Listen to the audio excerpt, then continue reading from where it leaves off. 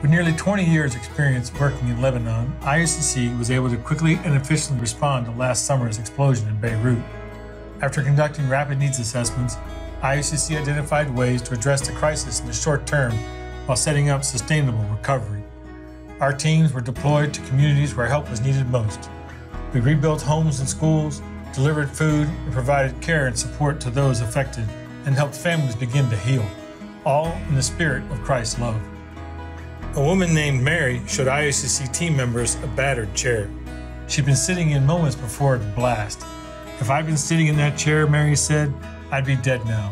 I thank God that I'm safe."